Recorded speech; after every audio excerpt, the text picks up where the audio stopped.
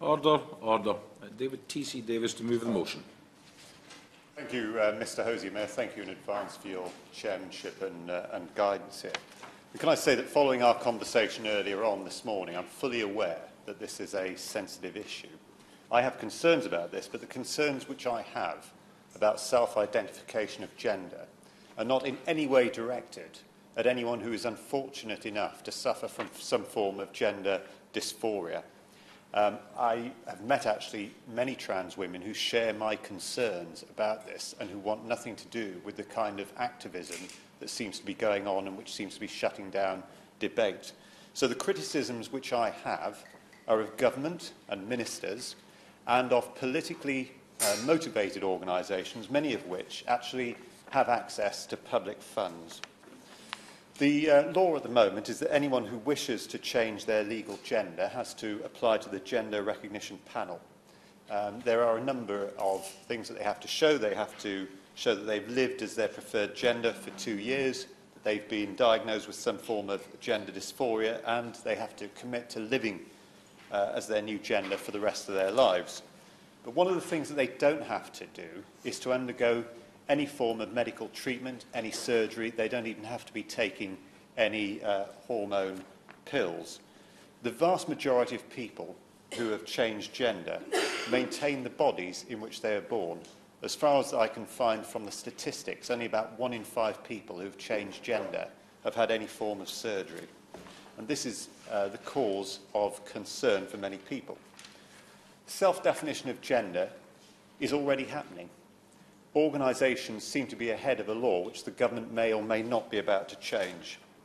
There is a particular concern about what's going on in schools at the moment for children, because guidance is being given to schools by publicly funded organisations such as Mermaids and others, which is encouraging children to question their gender and to redefine it if they wish, and to be able to do so without their parents even being told about it. And this can quickly set off a chain of events, which can begin with children as young as 12 being given puberty blockers, about which there are many medical concerns, and there has been at least one doctor in my own constituency who's been giving these drugs out to children as young as 12. This can then progress on to hormone blockers, which have powerful and irreversible side effects.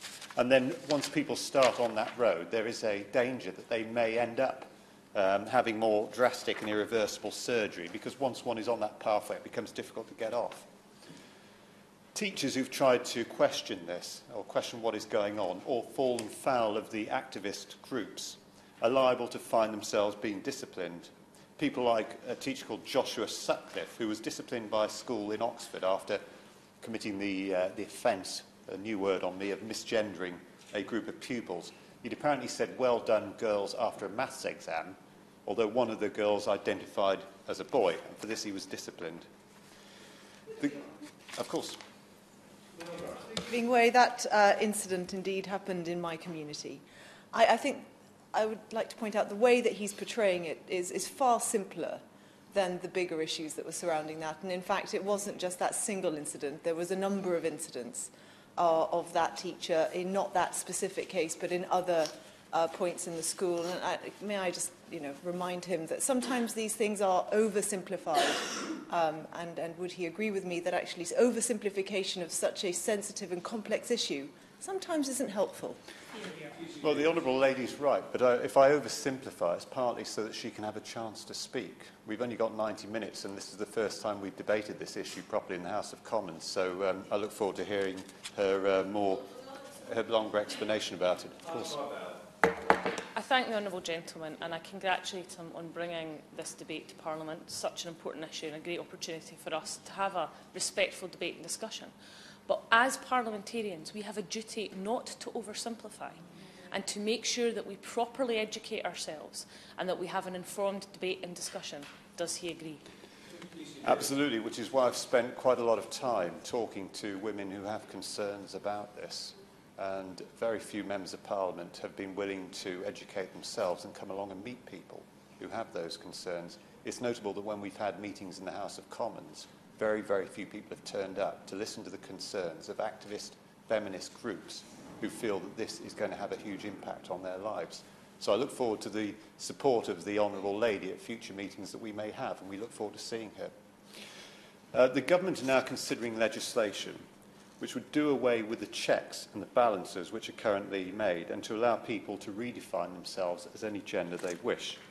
So, as far as I can see, this would mean if the once the consultation has ended, if the government do what is being recommended by the Equal Opportunities Committee, that people will at any time be able to change their gender. There would be no need to live outwardly as that gender, let alone to take hormones or have surgery. So a 15-stone bearded man could simply define themselves as female, and there would be nothing anybody could do to object to this. Now, one might think that this doesn't matter, and in fact it doesn't if that's what people want to do. I'm a libertarian. I'm a believer in freedom of choice, so as far as I'm concerned, that's absolutely fine, until that becomes an issue for other people, for other people's rights. People who might outwardly appear to be male and possess a male body would, if they have redefined legally their gender, suddenly gain access to women's toilets, hospitals, changing rooms, refuges and prisons. They would have the right to undertake roles that people would normally expect to be done by somebody of the same sex as the service is being offered to. So, for example, as nurses or carers conducting intimate procedures, prison or police officers carrying out searches, or staff working in refuges for the victims of domestic violence. We saw an obvious example a few weeks ago of what can happen and what will happen more on a more regular basis when a convicted male sex offender who had redefined himself as female was able to insist on his right to be put into a women's prison where within a matter of days he had carried out 4 sexual assaults on women. Another example was given to me by someone who has been the victim of long-term sexual abuse as a young person. Of course. So the honourable member has cited a case claiming that this proves that the government should not change the law in respect of gender recognition, and yet the case that he cites, of which I don't know the detail, has happened under the current arrangements. Doesn't that actually point to a failure of risk assessment procedures rather than a problem with the law? Well, no, because the point I made earlier on at the start is that organisations such as prisons and schools are ahead of the law. They're already allowing self-identification of gender. The second point I'd make is that, yeah, but can I just finish, because it's an important point, is this. There was certainly a failure of risk assessment there. Shortly after that case happened and the court case concluded, I asked the head of probation and prisons in Wales if there had been any change to the guidance given to the prison authorities about housing transgender prisoners, and I was told there wasn't. I subsequently sought to put in an emergency question about this because I hope the Honourable Lady would agree with me. It's appalling that vulnerable female prisoners, many of whom themselves have been the victims of frankly, of male violence, are being put at risk in this fashion. But it wasn't deemed important enough to be discussed in Parliament. I think it was the Honourable Lady. Again, he's being very gracious to give way a second time to me, but may I just clarify, is his assertion that prisons and schools are doing something illegal under the current Act? No, I've not asserted that at all. I've said that prisons and schools are allowing self-identification of gender at the moment. The law may well change shortly following the consultation to give this a legal footing and to allow people to legally register their gender as being different to the one that they are born with. But the practicalities are that this is already happening. That's a point I've made several times. Okay, but I'm conscious other people may want to speak, and I don't want to use up all of their time. So, thank the honourable gentleman for giving way. And does he not agree that it seems strange to cite an example of a failure in the current system as a reason for improvements in the system, and equally that, he mentioned Women's Refuge. Linda Rogers of Edinburgh Women's Aid noted that the reality is that any service has the potential to be abused, and we deal with that wherever direction it came from on a case-by-case basis. She's also said, I don't think this should be used as a reason to restrict the rights of a particular group. Surely he recognises that these incidents, that we should not make policy on the basis of some individuals who may abuse the system. It should be about equality and fairness for everybody. Well, absolutely. But the point I'm making, I'm sure, is a reasonable one, that if people are legally able to redefine their gender, then there will be absolutely no way that the prison authorities or whomever will be able to stop people who've redefined their gender from going into a male, for example, who's redefined their gender from going into a female prison. The point is that it's already happening. It's bound to become a lot easier if somebody is already... I will, maybe perhaps one last time. I'm guided by Mr Hosier, but obviously if honourable members wanted to speak, then very well. The honourable member appears to be making an argument that protection of women prisoners is only to be protected from trans women. Actually, in all of those services, we need to protect all prisoners from a range of potential hazards, and those things should be applied on the basis of the individual cases, not on the basis of someone's gender identification. How is he making the argument that that risk assessment should not apply equally? It could apply to other women, not just to trans women. Well, it could, but the reality is that the vast majority of sexual assaults are carried out by males against females, and I'm told that the figures are in the high 90s for this, and I believe that. I mean, there are relatively, in fact, extraordinarily rare occasions where women may assault males, but let's be honest about it, it is very, very unusual. So clearly, if we allow people who've been convicted of sexual offences as males to redefine their gender and insist on their right to go into female prisons, then we're clearly going to be putting women at risk. I don't see, how anyone can fault the logic of that, and we've already seen what can happen when this goes on. The other example which I wanted to give was of somebody who's been involved in speaking out about this, who's been the victim of long-term sexual abuse, who was helped by a women's organisation in the south of England. And I won't go into the detail of what went on there, but it was horrendous. And she told me that there is absolutely no way she would have been able to access that service from anyone who was male or have anything to do with that organisation if anyone male was there. She's subsequently been told that anyone who defines themselves as female will be able to use the service and will be part of the group that help women who've been the victims of sexual abuse. And she would not have accessed that service today because of it. And I think there are many other women in the same situation. So the point that I'm making is that before any legislation has been passed, we are already seeing organisations such as schools, hospitals and prisons allowing people to define themselves by a different gender to the one that they are born with and in the majority of cases to which their body corresponds. And it does have an impact on others. It has an impact on the rights, particularly of women, to privacy and to sex-segregated spaces. I think one of the issues that particularly concerns me about all of this is the lack of debate that's gone on. I'm grateful, Mr Hosier, for the fact that we've been able to have this debate here today. But whilst groups in receipt of public funding, such as Mermaids, seem to have an open door to government and select committees, anyone who expresses a concern about this is frankly ignored. Pink News seem to have abandoned any pretence at objective reporting about this issue and vilify women's groups and lesbian groups who want safe, sex-segregated spaces. Women's rights activists who have met to discuss the impact of these changes have faced verbal and physical harassment. Those who have been resisted, such as Venice Allen, have been subject to, frankly, ludicrous, vexatious legal action and have been dragged into court to defend themselves for speaking freely about their concerns. I saw this myself after I arranged a meeting for a women's group in Parliament after one of the venues that they had organised had been cancelled in central London. It was actually at Millwall Football Club. I know that numerous complaints went in before the meeting to the House of Commons authorities. I was called into a meeting with the Sergeant-at-Arms. As the Minister will know, I've been an MP for 13 years, and like most MPs, I've organised numerous meetings for numerous groups. I've never before had to go and spend an hour with a Sergeant-at-Arms explaining myself. I've no problem, by the way, with the conversation that we had, but it's very, very unusual for that to happen.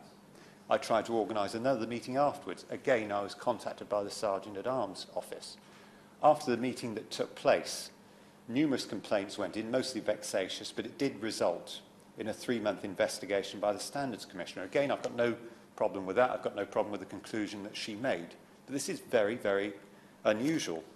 I was even told by another Member of Parliament that I could face police action because of what had taken place, because of the potential for a public order offence to be committed. This is about debate. This is the sort of debate that we're having now. We have a right to discuss these issues. But the problem is that if people know that meetings that they hold are going to result in investigations and legal action against them, even if it's going to amount to nothing, then obviously they're going to be far less inclined to hold them.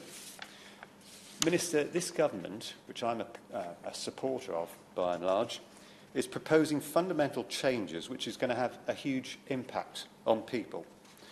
And it's been done, in my view, without proper consideration and in an atmosphere of menace. Many, many people are deeply concerned by what is going on.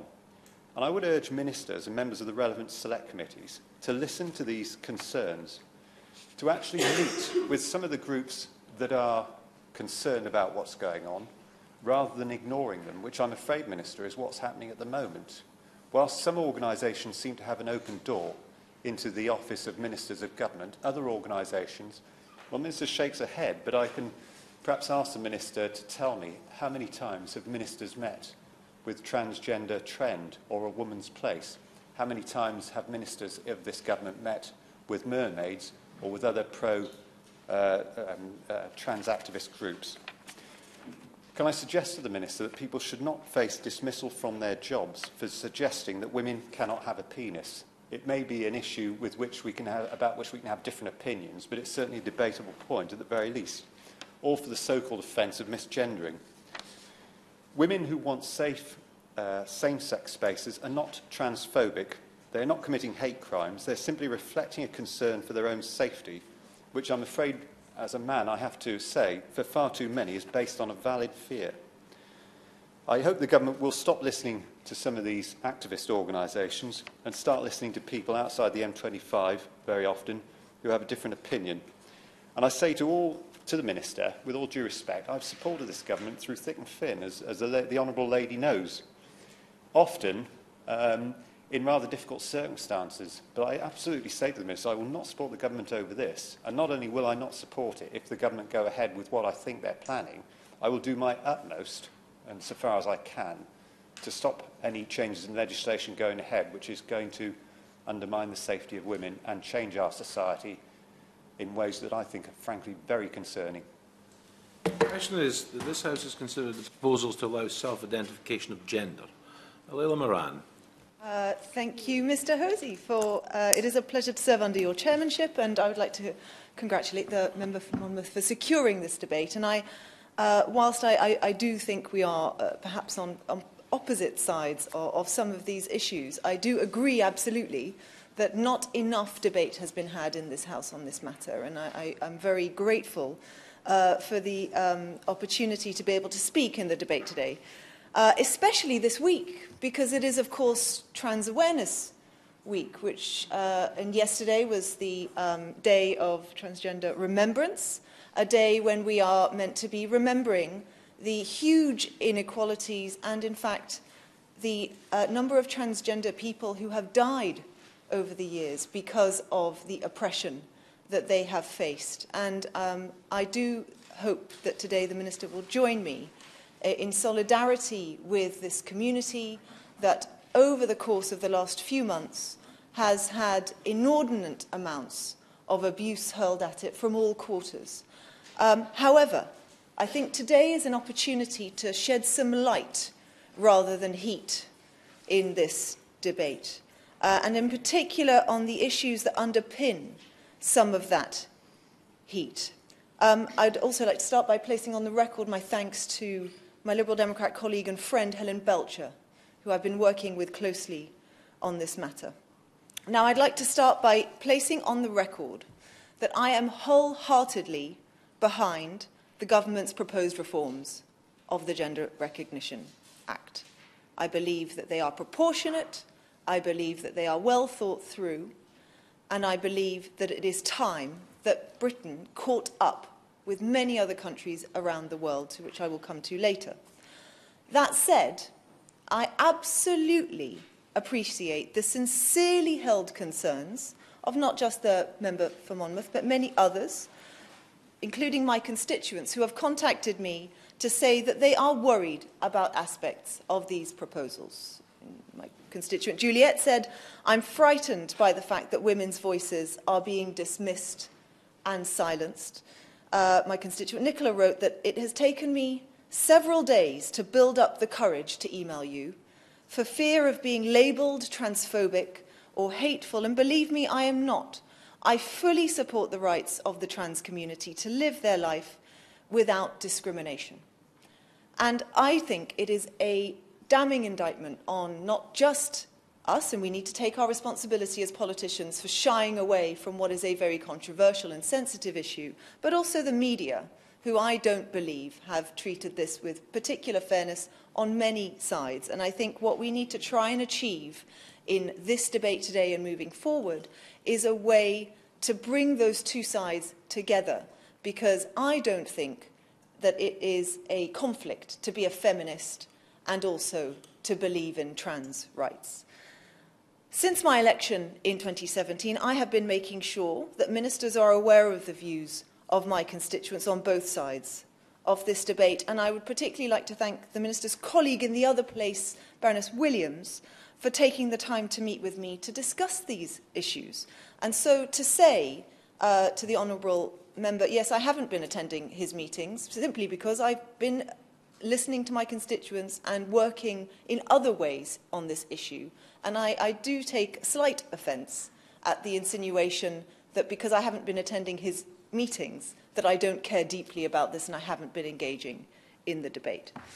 I appreciate that ministers are considering responses to the public consultation, but in the summing up, it would be encouraging to hear from the minister about what steps the government is doing to actively reassure the people who are worried about issues in the reform, but also, furthermore, what active myth-busting is occurring or is planned to occur about these misconceptions. And that is the crux of my speech today, because I want to talk in particular about the issue of self-identification and self-declaration.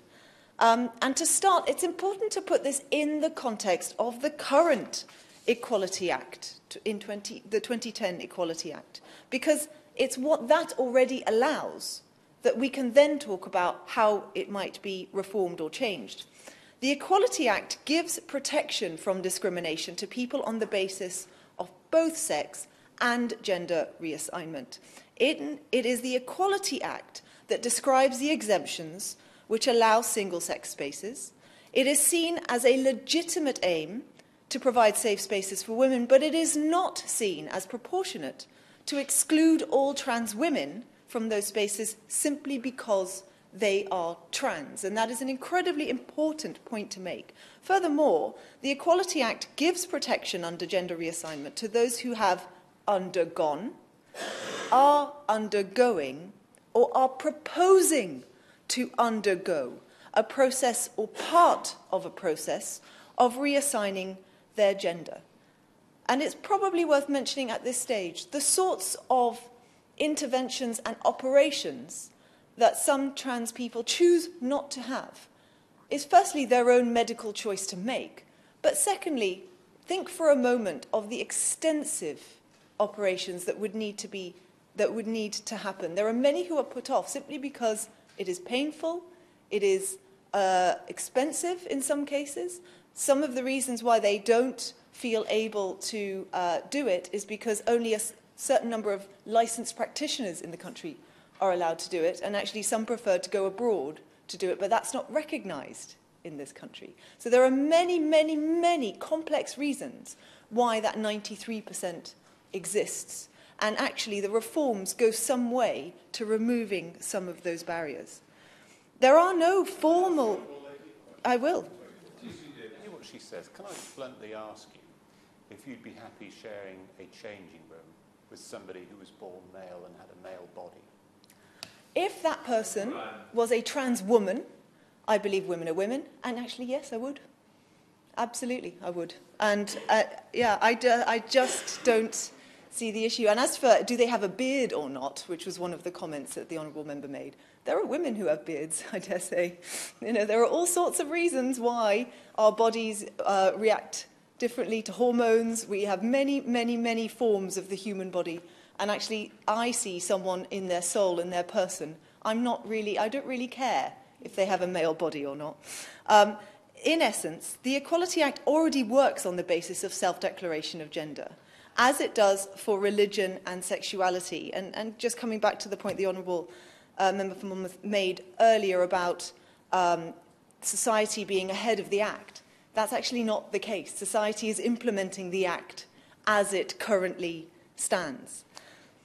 But the concern voiced by some people that reforming the Gender Recognition Act to allow self-declaration would allow men into women's spaces, I do believe needs some more discussion. So of the 12 constituents who have contacted me since my election on these issues, it is a feature of all of their correspondence.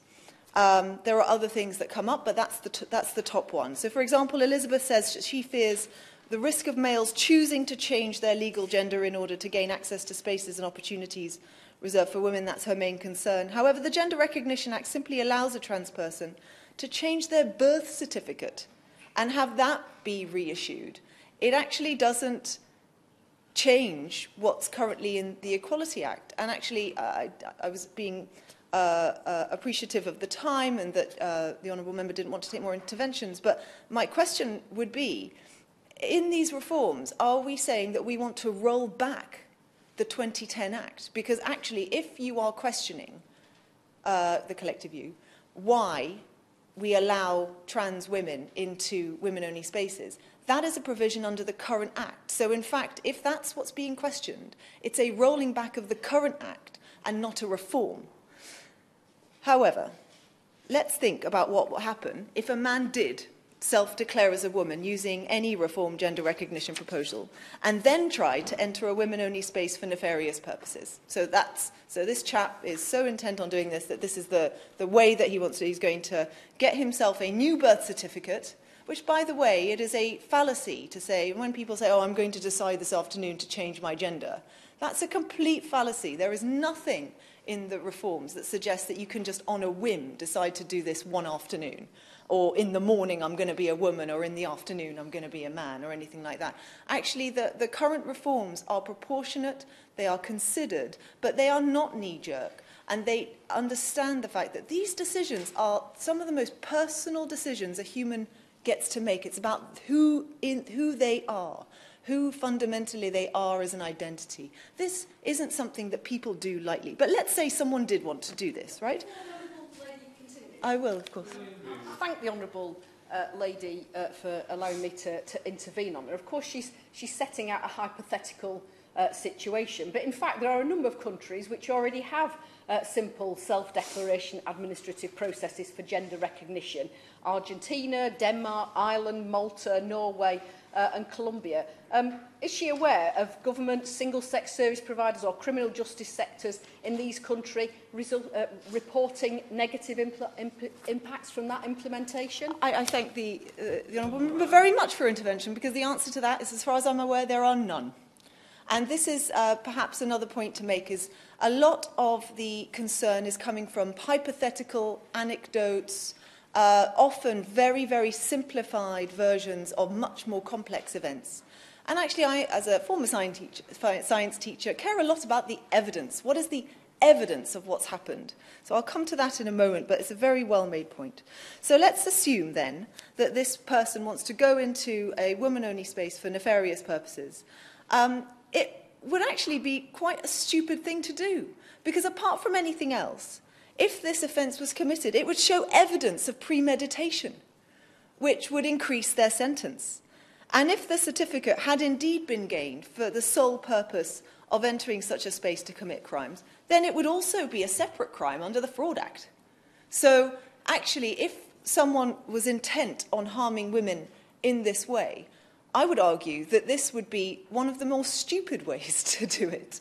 And quite apart from that, it's a hypothetical situation that is removed from what the evidence shows. So I think that's really important. And indeed, yes, Malta, Norway, but over the last few years, there's no evidence at all. But importantly, because of the way the Equality Act worked, we don't have to look further afield. Just look in this country. In this country, the current Act already allows self-identification for those who are even considering proposing to go through the process. And what evidence is there in this country of self-declaration, which has been going for 8 years now? Well, again, there's none.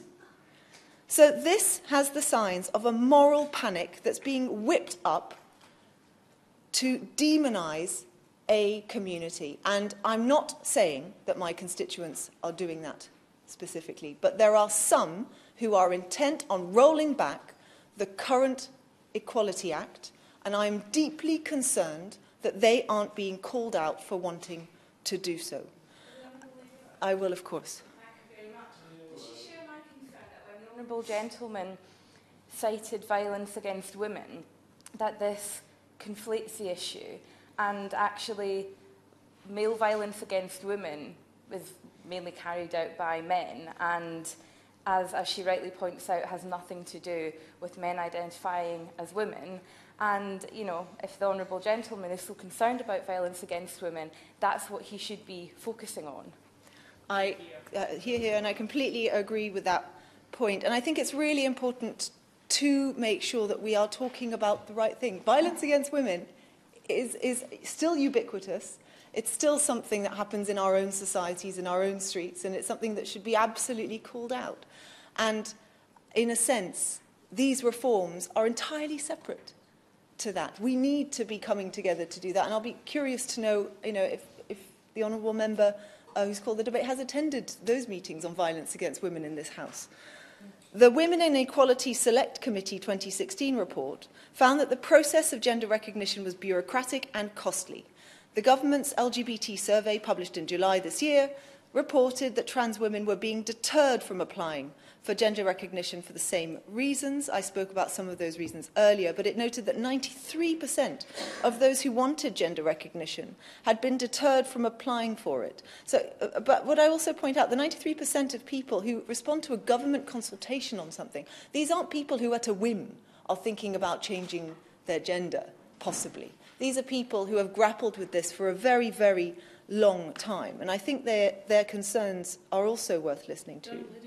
I will, of course. I thank the Honourable Lady for giving me. She's making an excellent contribution. Does she agree with me? I mean, on that very point about people, trans people who face huge barriers and a medicalised process are being damaged psychologically by our own legal framework, and that at our very core we are here, I believe, as elected representatives, to make the lives of our constituents better and make sure there is a level playing field. And if we don't act and we don't work together on this, more trans people will commit suicide, and more young trans people, who we already know the statistics on this, will face more significant barriers, and that we absolutely must work together to understand the concerns, to address them, but to make sure their voices are heard. I thank the honourable member for her contribution, and I absolutely agree with her. Now, our laws were groundbreaking when they were introduced, actually back in 2004, and now our law on gender recognition lags behind other countries, and it does disadvantage trans people on some actually very questionable grounds. And I'm not sure the basis on which a lot of the people who raise concerns feel that this is wrong.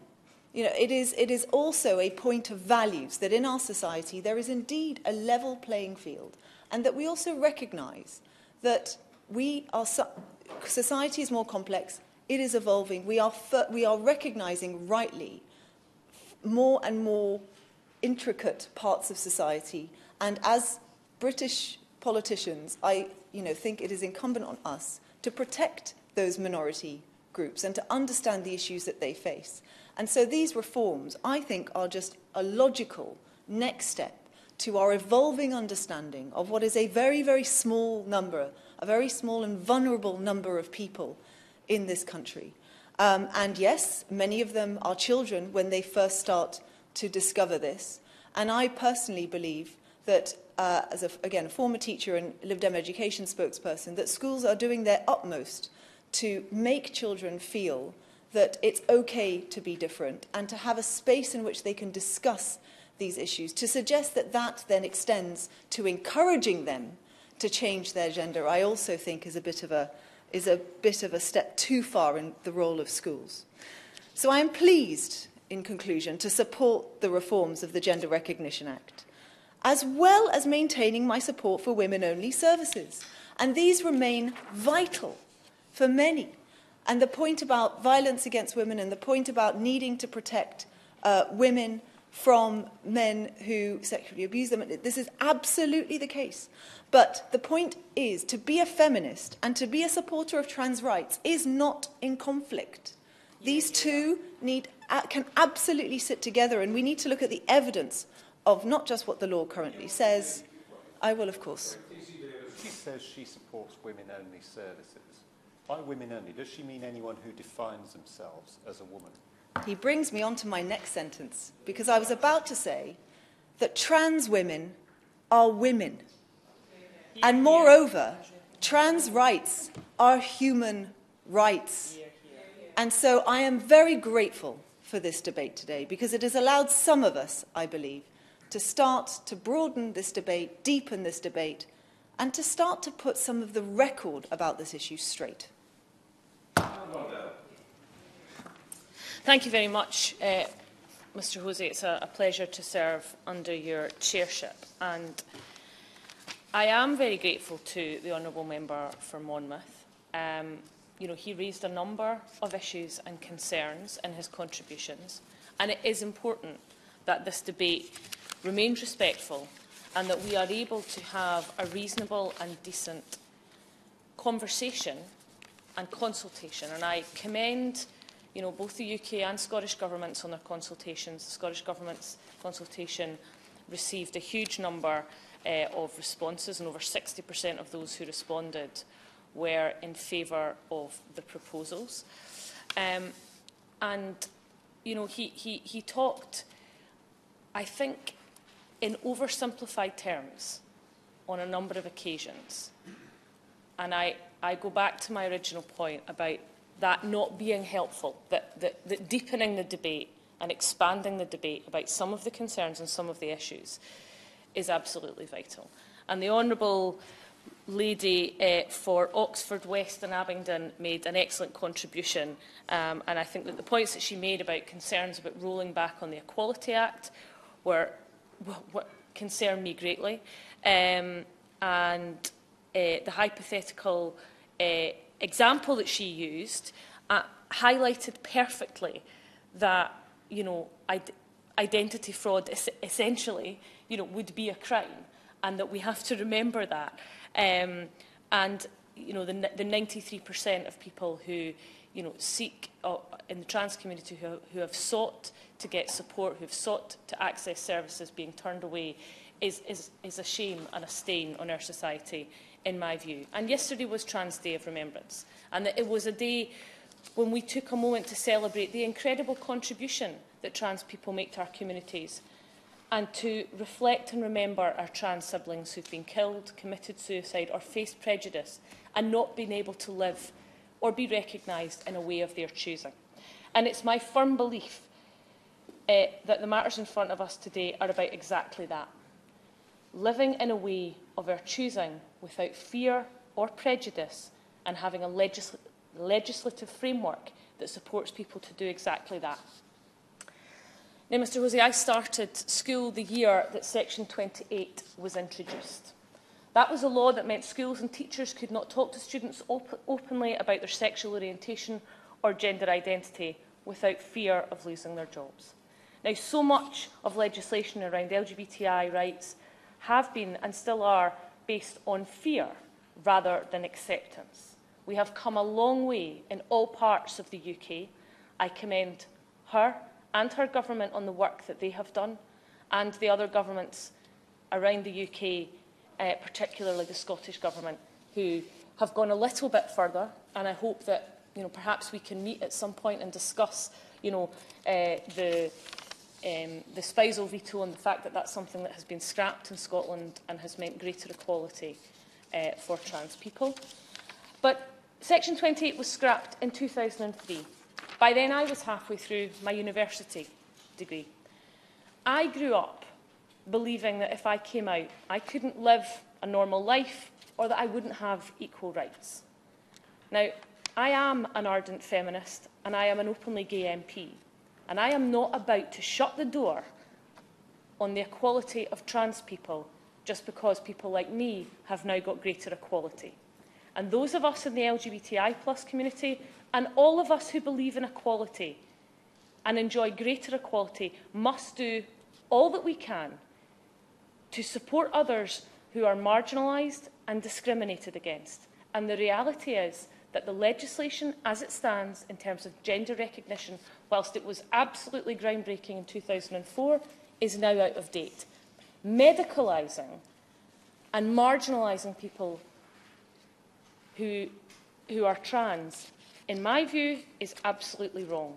And we recently celebrated a new chapter in Scotland for LGBTI people as inclusive education has become a reality. I know that the UK Government are also working on this, but I want to take a moment to recognise Time for Inclusive Education, TIE, Liam Stevenson and Jordan Daly, plus all the many organisations who have supported us in giving briefings today, Stonewall Scotland, LGBT Youth Scotland and the Trans Alliance, and who worked on that legislation and those policies in Scotland, John Swinney, Angela Constance and Christina McKelvey. Now, I appreciate that sexuality and gender identity are two very different things. But the challenges I faced in terms of coming to my sexuality, not coming out until I was 32, I cannot imagine how difficult it must therefore be as somebody who is trans and is trying to operate in a system where their transition is medicalised, where they have to travel hundreds of, sometimes thousands of miles, as the Honourable Lady for Oxford, West and Abington mentioned. Many trans people feel that they have to go abroad because it's their only choice.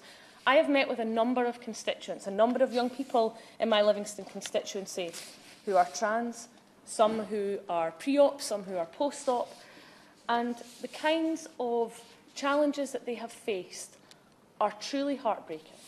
And even in Scotland, where we have, come, I think, second top of inclusiveness of the LGBTI Global Index, we still have a significant way to go. And it is my view that living in a country and society where your orientation or identity does not have legal recognition and you don't have equal rights is corrosive to the soul. And that is why, at the very core of this, reforming the legislation and changing our societal view and structures will follow from changing the law on gender recognition. And I recognise that the debate has become very polarised. That is a source of great sadness to me. I don't think it helps when the media sensationalise. Absolutely, there are cases where systems are being abused. We must recognise that. We must address those concerns. But we must not make policy based on a few individuals who seek to abuse a system. There will always be those who will seek to abuse the system. That is regrettable. They should be dealt with appropriately. But we do not make policy on the basis of that. Now, I'd be happy to give way to the Honourable Lady. As she's rightly pointed out, it's a small minority of people who would seek to cause other people harm.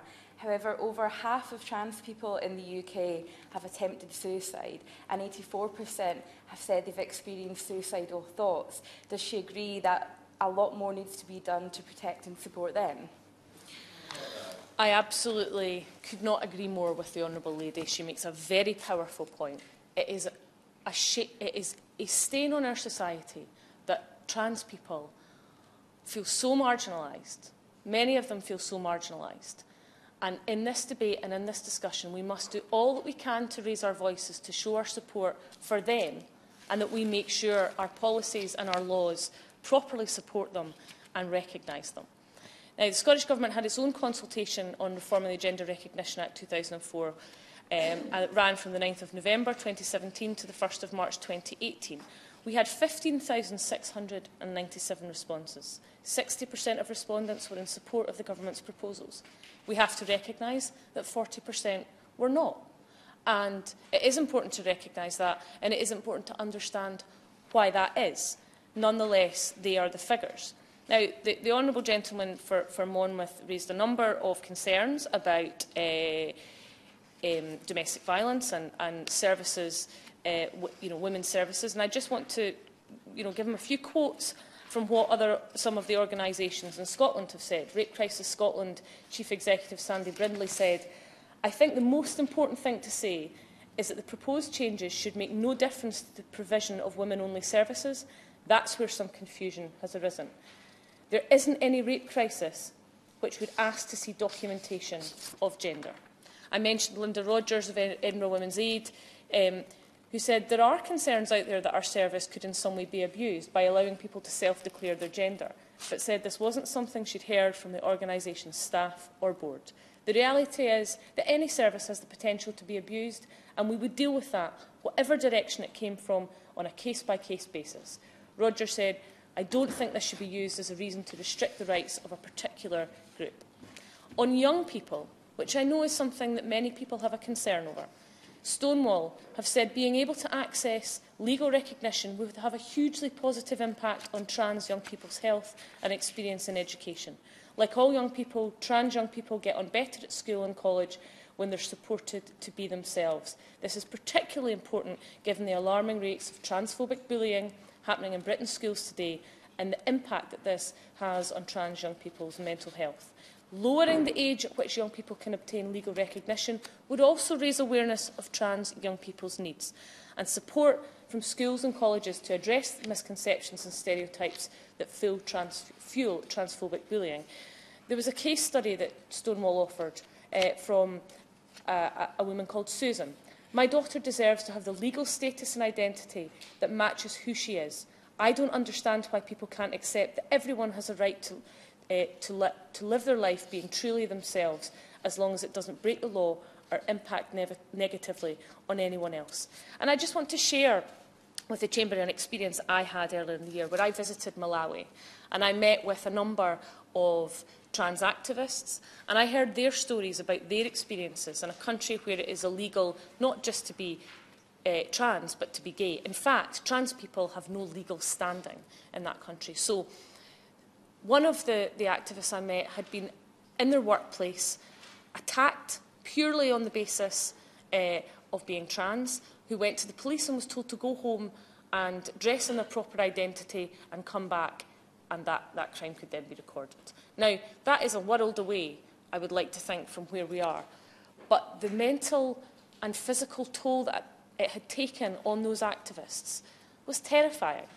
And I think we have to absolutely recognise that changing one's gender is not something that anybody would do lightly, and it would be, a very rare thing and be dealt with appropriately should anyone do that for nefarious reasons. So, I think that it's really, really important to recognise that. The Honourable Lady. I'd be happy to give way. I thank the Honourable Lady for giving way, and she's making a very powerful speech. And she described her experience in Malawi and said that's a world away. But sadly, we know that 41% of trans people have experienced a hate crime in the past year. And certainly I know from talking to some of my trans constituents that that's consistent with their experience.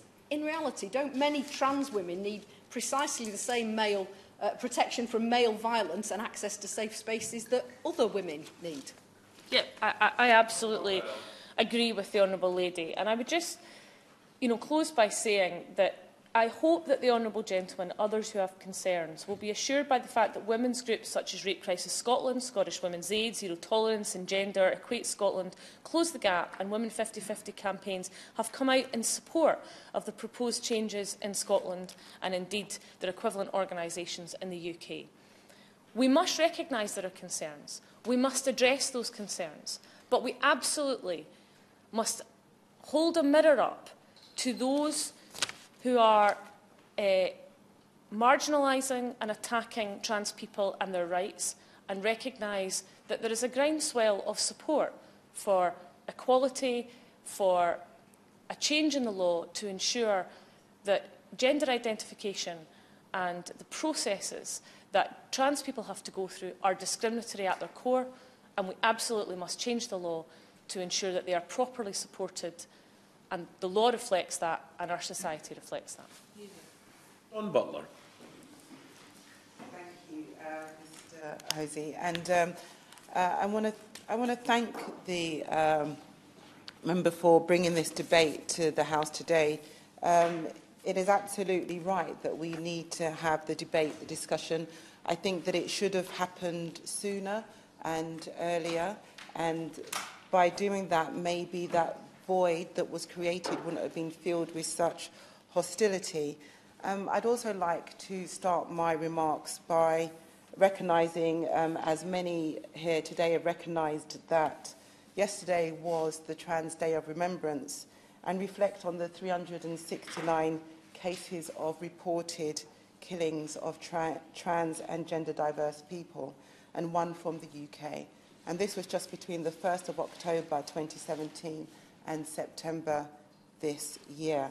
And also reflect on the number of trans people, especially students, who we heard as well have considered taking their own lives. It is important, Mr. Hosey, that what is discussed in this House and in this place is accurate and sensitive. And I do feel that the Honourable Member for Monmouth, that some of his remarks were not as sensitive as they could have been. And we have to remember that people will be watching this debate, people who are transitioning. And we have to remember that we are decision makers and lawmakers, and they'll be looking at how we address this issue. Absolutely. Thank you, lady, for giving way. It's certainly not my intention to cause any offence to anyone, be they trans or otherwise. So perhaps the Honourable Lady would educate me a little and tell me what comment did I make that she thought was insensitive. One comment that you made was that you said people who were unfortunate enough to suffer from gender dysphoria. This has a negative, a very negative connotation.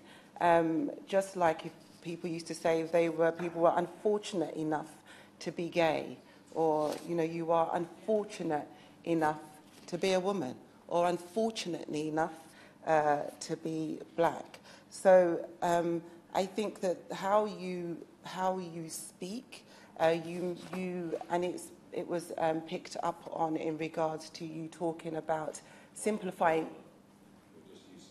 Sorry, Mr. Jose, that the member for Monmouth picked up on simplified cases in such a way as to sensationalise it almost, and it's unnecessary in this kind of debate to do that.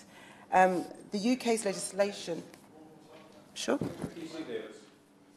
I mean, I just would suggest that, again, on this dysphoria point, it wasn't my intention to cause any offence to anyone who's trans. I've tried to make that clear throughout. But my understanding is that this is a medical condition, that gender dysphoria is, and it has to be one at the moment. It's something that has to be diagnosed. So clearly, if somebody has a gender dysphoria and is unhappy with their gender, I would suggest that might be an unfortunate situation to be in. But I'm certainly not in trying to undermine the rights of anyone who's transgender in saying that. I'm sure the transgender community will be a little bit reassured by your last comments. The UK's legislation is so out of date that we are no longer considered a world leader on LGBT plus rights. We were once number one. We were once right at the very top. We slipped to third, and now this year we are fourth in the rankings. And the ILGA European Rainbow Europe Index report cites a surge in transphobic media coverage to why we are falling down that league table. The Labour Party has a proud record of championing the rights of equality, including LGBT plus rights, and it was the Labour government that brought in the Equality Act 2010 and the Gender Recognition Act 2004, and it was Labour government that abolished Section 28 and created civil partnerships. However, we need to recognise, Mr. Jose, that LGBT plus people still face widespread discrimination, and it's clear that we must do more to enhance the rights and the protections. And the Gender Recognition Act 2004 is now simply out of date, and it needs amending. And it is just about, and I think this is also clear that we talk about the facts, it is only just about changing the sex and gender now on birth certificates. Because apart from birth certificates, the name, title, gender marker on all UK identity documents can already be changed. And it's been working well for like over 40 years. And in fact, most trans people don't want to go through the indignity of getting a gender recognition certificate, and most trans people now don't do that. So the government, when the minister stands to her feet, will have the support on this side of the House to make the changes and amendments to the Gender Recognition Act. And I want to just go through a few more facts. That deliberately making a false statutory declaration is a serious crime and is punishable by imprisonment. So, as we have heard by the heartfelt contributions today, that it's not something that is done lightly. The reforming of the Gender Recognition Act does not affect access to single-sex services and facilities, and that has been made clear today as well. Absolutely. For her contribution. I mean, would she be able to confirm that to the issue of prisons, it is already the case that very high-risk trans women are sometimes not held on the female estate because there aren't facilities to house them, and in those specific cases, depending on a risk assessment, they are sometimes even held in male prisons, and that just goes to show that actually the system as it stands now already works, and if someone were to be considered a high risk to that female-only population, that actually that is already provided for in the system and the guidelines. That is absolutely correct. And the failure was of the prison authorities, not of the system itself. And they should have gone through certain panels before making that decision. And I think, and it was nothing to do with the principle of the Equality Act. And we've got good information that says that there was a transgender expert who consulted on that particular case, but that expert was not listened to. The expert was overruled. And I think the failure of Leeds prison authorities to act on the advice in regards to this particular person arises from the reaction of the tragic suicide of Vicky Thompson in Leeds. And we think that's maybe why that particular case happened. But again, it's not a failure of the system, it's a failure of the prison authorities. Mr. Hosey, Labour recognises the rights of all groups to debate the implications of reforming the Gender Recognition Act, and all views should be listened to and supported.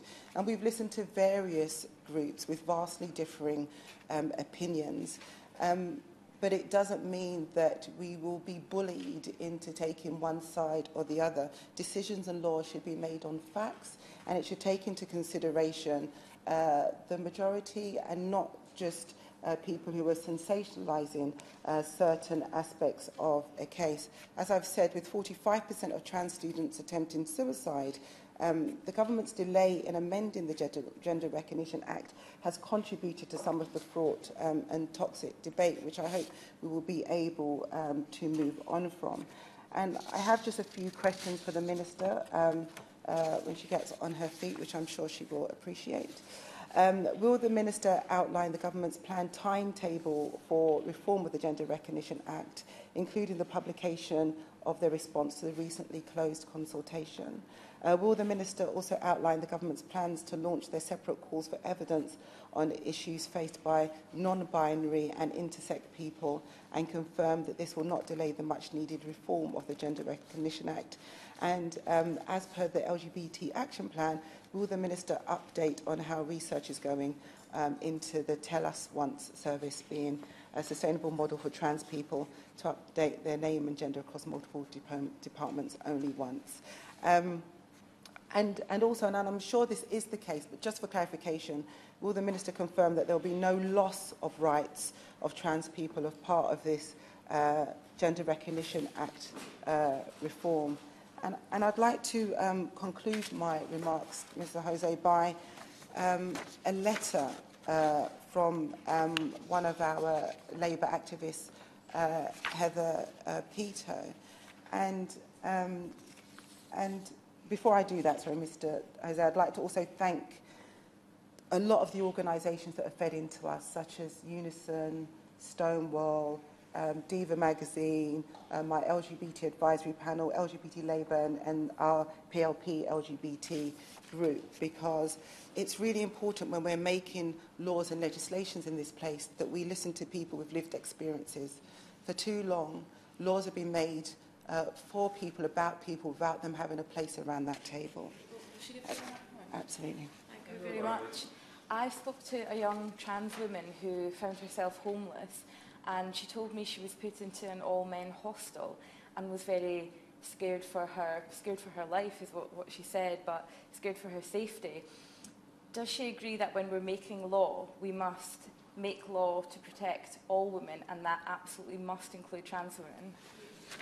I thank my honourable friend for that intervention. Absolutely correct. Trans women suffer from abuse and violence, domestic abuse, assault in the streets, just as every other woman. And we need to recognise the intersectionality of women, and we often don't. It's often just some women who are recognised or have this privileged position where they're recognised, where it's important that we recognise the intersectionality of women, and that includes trans women. She's made an excellent contribution, and if I I would just like to share with the Chamber an excerpt from Baroness Helena Kennedy's excellent book, Eve Was Shamed, about the experience of trans prisoners, that illustrates her point excellently. One of the most distressing cases I ever conducted was defending a young transgender woman who'd been raped and vaginally damaged by a former partner. She'd gone to the police and reported the violation, only to be greeted with ridiculing asides and suppressed laughter.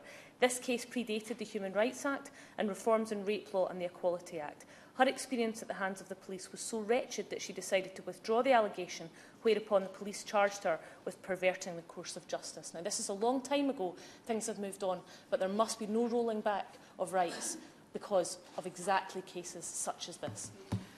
I thank my honourable friend from Livingston, if I might refer to her that way, for that intervention too, and that feeds very nicely into Heather's letter, who's been trans for many decades. And she says this: not so long ago, I was assaulted in a club when a stranger came over and roughly grabbed my crotch and breasts to see if I was a woman. I would call that sexual assault, but the police with stretched resources gave it low priority, as it was lad having a laugh and when drunk. Being pushed over and abused in the street has also become commonplace again. When it happens now, myself and other trans people have to weigh whether it's worth reporting it to the police at all. Is your indignity worth the time it takes to go through all the police processes, the triggering of old memories of being sexually assaulted, and the police's lack of concern? For the more minor assaults, usually it isn't, but for the rapes and domestic violence support, it is. The trans women need support and safe places, just as other women do.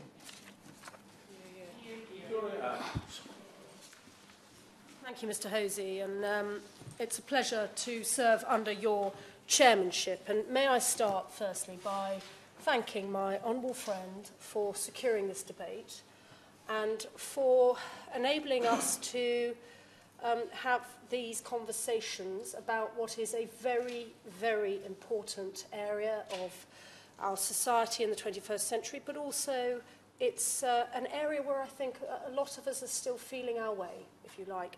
And if I may, I'd like to thank all members for the respectful tone in which they've conducted this debate. I get asked about this issue, you can appreciate, regularly. And the one thing that I think we all share is the sadness that this very important debate sometimes, I'm afraid, gets taken over by very, very loud and sometimes aggressive campaigning by activists who I'm sure feel their have their beliefs very strongly, but perhaps lose sight of the fact that we've got to be able to talk about this in a reasoned and a respectful and also in a caring fashion. Because I think the huge majority, the vast majority of the public, and I'm pretty sure also parliamentarians, are in the middle. We want to talk about this debate in a caring but also in a careful way, so that we as a society get to a position where we are all comfortable with the consequences of changes to legislation and so on. So with that in mind, I've also drawn out the fact that some of the debate is there's perhaps a lack of understanding, or we need to help organisations, schools, other organisations that have been mentioned, help them understand what the law is so that they can apply the law in their services and can do so with confidence. And so that's very much something I'm taking away from not just this debate, but from the discussions that we are having more generally. And may I just mention that we've tended to focus on trans women, but of course this debate involves trans men as well. And I'm going to be dealing with that towards the end of my speech. May I start then by emphasising that the consultation has just closed. It closed on the 22nd of October. And those who have looked at the consultation, I hope, will have noted that the questions were very open. You know, there was no, quite deliberately, there was no trying to lead people down a particular path or avenue, because we wanted to ensure that we hear a range of views from as many people as possible to see how the current system is working. And so I know that the title of the debate is about self-identification, but no decisions have been made yet as to what, if any, changes are to be made to the Act. The consultation was about seeking views, and please, people shouldn't walk away with the idea that we have made up our mind yet. It's only been a couple of weeks since the consultation closed, and no proposals have been put forward as to self-identification or other ways in which we can deal with this Act. The consultation ran for 16 weeks. It received more than 100,000 responses, which shows the level of interest that this topic attracts. And my hard-working civil servants are now working on analysing those responses. We hope, in response to the Honourable Member for Brent, we hope to have a government response to the consultation ready in spring next year. She'll appreciate 100,000 responses. It takes a bit of time to work through. Also, we want to make sure that we get, the right response. It is in that response we will set out the next steps. She also asked me about calls for evidence regarding intersex and non-binary people, and we're going to publish the call for evidence shortly. It won't cause delay to the response to the overall consultation. And she also asked about the Tell Us Once service. Work is ongoing in the Government Equalities Office to deliver this commitment in the action plan. And then she asked the question about the rights of trans people. And again, I'm grateful to, as I say, my honourable friend for raising this debate, because it gives me an opportunity to say there will be no loss of trans rights, trans people's rights. This consultation is an open consultation to try to determine what the law is and where people's thoughts as to its application in the 21st century. Now, I understand that the Honourable Member for Monmouth is concerned that women's views and the views of women's groups have not been heard as part of this consultation. And I really do want to reassure him that the government is committed to hearing from everyone, including the groups he has mentioned. We do not want to close down this debate. We don't want to, we absolutely do not agree with those who seek to vilify the views of people who don't agree with them. I, for one, have been on record for some time for having grave concerns about the development of things like no platforming in our universities, because it seems to me we absolutely should have the confidence to talk about this, to express our concerns, to ask questions, and to be able to do that in a way that is met with respect and with and so our questions are answered. And yes, of course. The front bench Shadow Minister for Equalities and Women has said that Labour fully support debate on this issue. The Honourable Lady's just said the same thing. Would they, presumably in that case, both support local authorities, Conservative and Labour, in allowing groups like a Women's Place or Transgender Trend to hold meetings in local authority buildings? Well, I take the view that you know, the law on we have the principle of freedom of speech. It seems to me that as long as we have the debate in a way that doesn't, you know, meet the very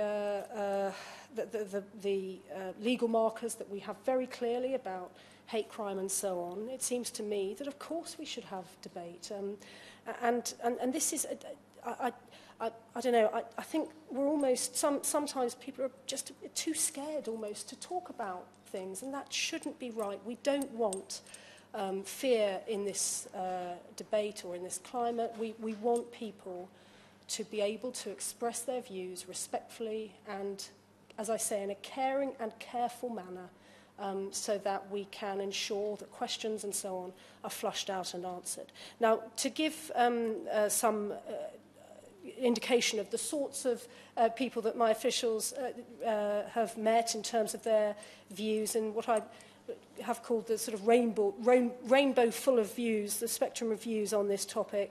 My officials have met women's groups, those who run and administer refugees, domestic abuse charities, local government, LGBT groups, unions, service providers, transgender charities, government departments, European governments, and also organisations who campaign against reform of the GRA, including Fair Play for Women, Women's Place UK and Transgender Trend, but also feminist organisations who support reform of the GRA. Because we absolutely, our principle with this consultation has been openness and listening. But as the government considers the options, there are a couple of points I'd like to make clear. Since the Gender Recognition Act has come into force, transgender people have been able to acquire a new birth certificate which matches the gender they live in. But experience has shown that some people find the process difficult and intrusive, and some transgender people don't use it for those reasons. They're therefore left with a birth certificate that doesn't reflect the gender in which they live their life. Now, without a new birth certificate, transgender people are unable to marry in the gender in which they live their life. They can't claim their pension at the age appropriate to that gender. And for those who are perhaps a little older, they also run the risk of, or they live with the worry that their death certificate may carry a name and a gender that hasn't applied to them for decades. And so this is one of many reasons why we're looking at this through the consultation. For a transgender person, changing their birth certificate requires them to obtain a medical diagnosis of gender dysphoria, obtain a second report from a medical professional detailing any medical treatment they have had, such as hormone treatment or surgery. They must sign a statutory declaration that they intend to live in their acquired gender until death. They must provide proof of having lived for at least 2 years in their acquired gender. They must pay a fee of £140, and if they are married, the consent of their spouse is also required. This documentation is sent to the Gender Recognition Panel, made up of legal and medical experts, who make a decision as to whether that person has fulfilled these requirements. And if they're satisfied, they will issue a gender recognition certificate, which is used to obtain a new birth certificate. The transgender person never meets the panel who makes this decision about them.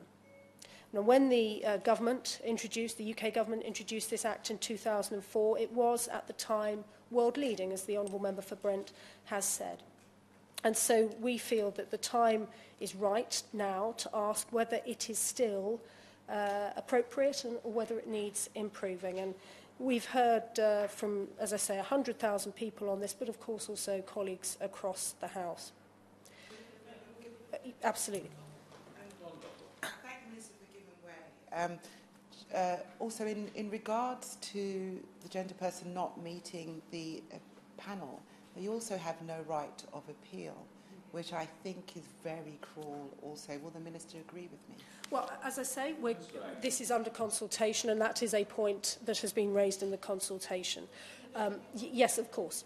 I thank Right Honourable Lady for giving way, and her point about the time being now is very important. Also, she mentioned a number of organisations that she's met with. It does concern me, however, that there are organisations out there who are purporting to suggest that someone's gender identity is a trend. That, to me, is deeply offensive because it is akin to somebody telling me that my sexuality is a trend.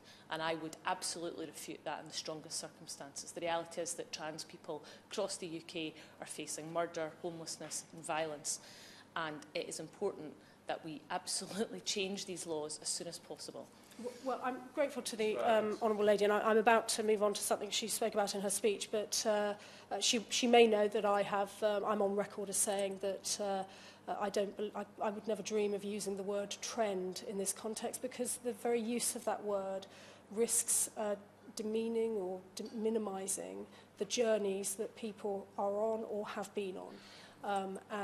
Again, to my mind, it's that we come back to the point we have to be caring and careful in the way we discuss this. If I may just correct you for the record, the list of organisations have met with my officials just to correct the record, as it were.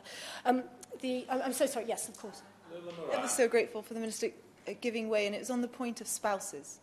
And just to relay a story of a friend of mine whose spouse was asked to provide this certificate and found that deeply concerning, because their feeling was, well, who am I to stop my partner from defining who they are? And in fact, it stopped them from going through the process. And again, would she agree that this is one of the issues that is being looked at and is potentially problematic? Again, I'm very grateful for that intervention, and this is, as I say, it's part of the consultation, and that issue of spousal consent is very much a matter that we will be looking into with these responses. But the Honourable Member for Livingston gave, I think, a very moving account of her own personal experience, but also colleagues have given accounts of the experiences of those who have been on or are on their journey, and the challenges, sometimes the heartbreak that they face. And I know from my own the conversations I've had with trans people, you know, that there is a great deal of sadness often in their process of coming to this decision. Not necessarily their own sadness; it can be the sadness of others who surround them, you know, and so it is. I'm very, very conscious of the experiences of people who have been through this, and as I say, the key words for me, as I say, are being caring and careful on this issue. And I say careful because of some of the concerns that have been raised today, and I absolutely understand those people who have raised concerns, for example, about women's refuges. And colleagues will know that as Home Office Minister, I'm taking through the draft domestic abuse bill in the coming months. And I know that people are concerned that refuges will no longer be able to provide safe spaces for women. Please, can I make it clear this is not the case. Domestic abuse services, including refuges, have robust risk assessment procedures and can exclude anyone who may threaten a safe environment for victims and their children, as well as signposting sources of support for those people whose needs they may not be able to meet. And I'm very conscious from my own conversations with refuge organisations that they take different approaches to this issue, and I welcome that. You know, we have got to be in a situation where we can offer support and refuge services to people regardless of their lifestyle, their background and so on. So this is something I feel, I absolutely understand people's concerns, and I hope by having this debate I've been able to offer some reassurance to those people who have those concerns. We are committed to maintaining protections for single-sex services, and we will consider as part of our response to the consultation whether any further action is needed to reaffirm this approach. And just to be clear, the single-sex exceptions in the Equality Act 2010 allow a service provider to provide a service for women or for men if an organisation needs to define it in a way that does not allow a trans person to access their services or provide a service to them in a different way. They are able to do this as long as they can show it's a proportionate means of meeting a legitimate aim. Now, the issue of transgender offenders has understandably been raised as well, and the case of Karen White has been particularly examined. May I be clear, the case of Karen White is appalling.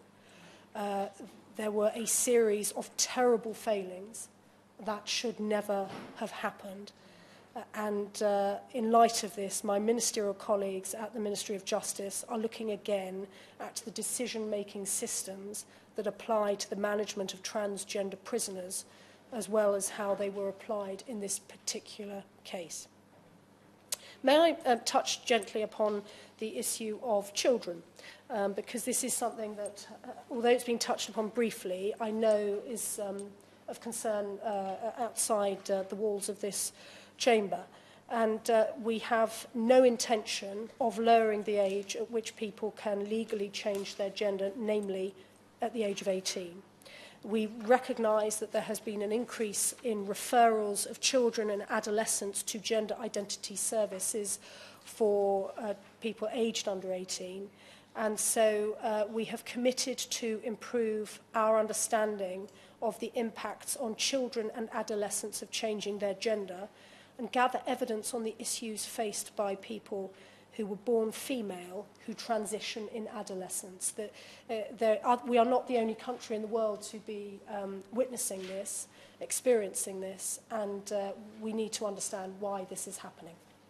I'd like to thank, as I say, in closing, my honourable friend for calling this debate. I hope I've been able to reassure him on some of the concerns he has raised, as well as concerns that have been raised by others who perhaps hold different views.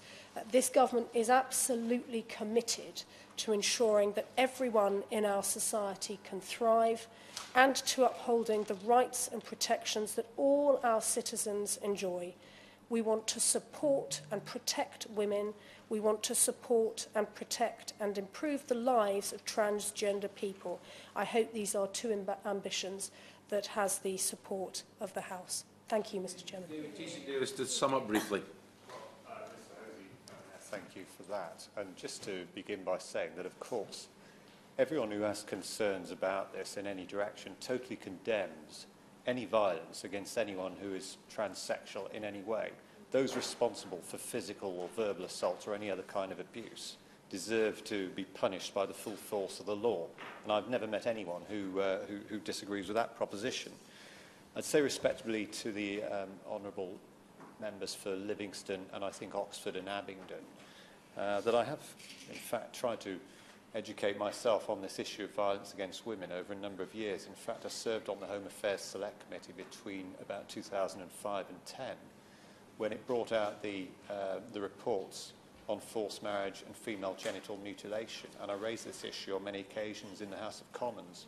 I was glad when legislation was passed about this, especially on FGM. I'm disappointed, actually, that despite all the laws and the fine words, there has still not been a single conviction of anyone for female genital mutilation. But that, if you like, probably wanders a little bit from the topic. But violence against women is an important issue. On the consultation that has gone out, I'm not very surprised that so many people seem to be in favour of changing the law, because Mermaids, a publicly funded body, has published online a primer encouraging people to fill it out, which I think is not right.